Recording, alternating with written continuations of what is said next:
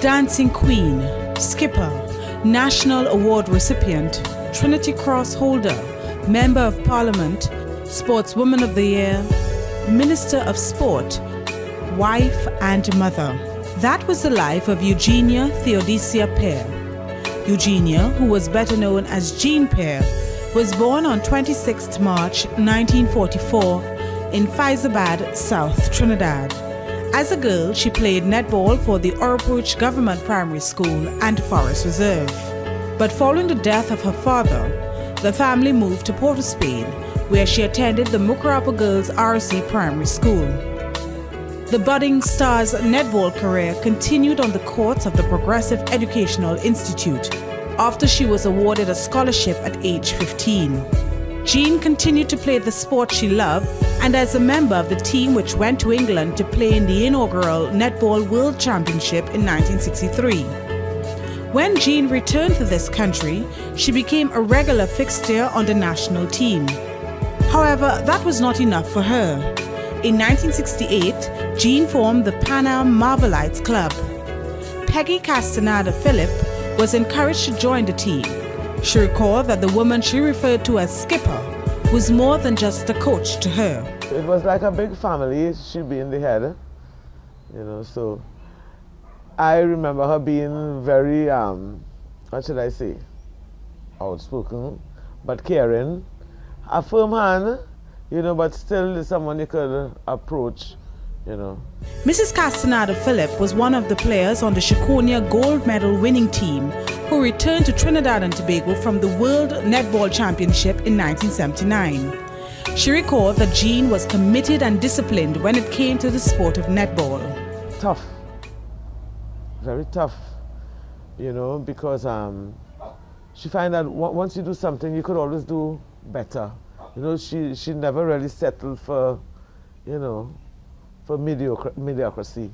She always more or less find you should always aim for the top.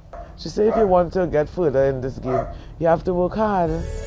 It was as a result of her skill on the court in the World Netball Series that in addition to being awarded the Chiconia Medal Gold, that Miss Pierre also received the Trinity Cross. Peggy Castaneda recalled that many people felt that Jean should not have been singled out for the outstanding award. However, she's of the view that Jean deserved the honor. Jean was a special person, but she was marvelous in the tournament. She was accurate.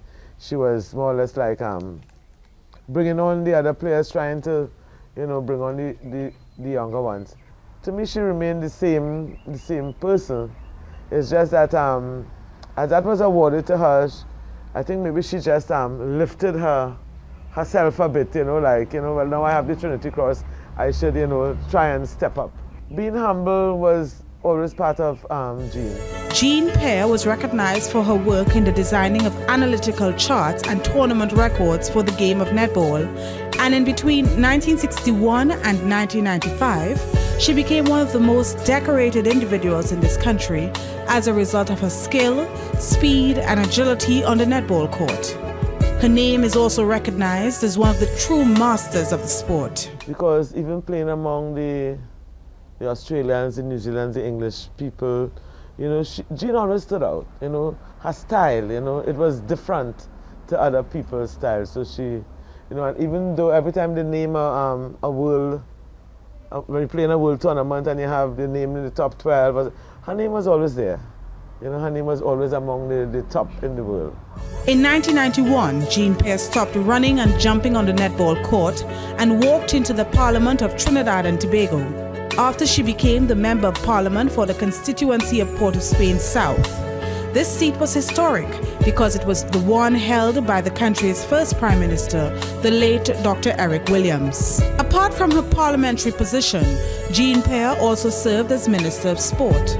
However, her friend and teammate Peggy Castaneda Phillip believed she should have brought some of her aggressiveness on the court to the Ministry of Sport. To have a voice in Parliament as a woman for sport, I think it's difficult, even as a woman. Jean Pierre served as Minister of Sport from 1991 until 1995, after which the mother of three left these shores to be with her youngest son, Justin, who at that time was a student in the Cayman Islands. Even in that country, she excelled.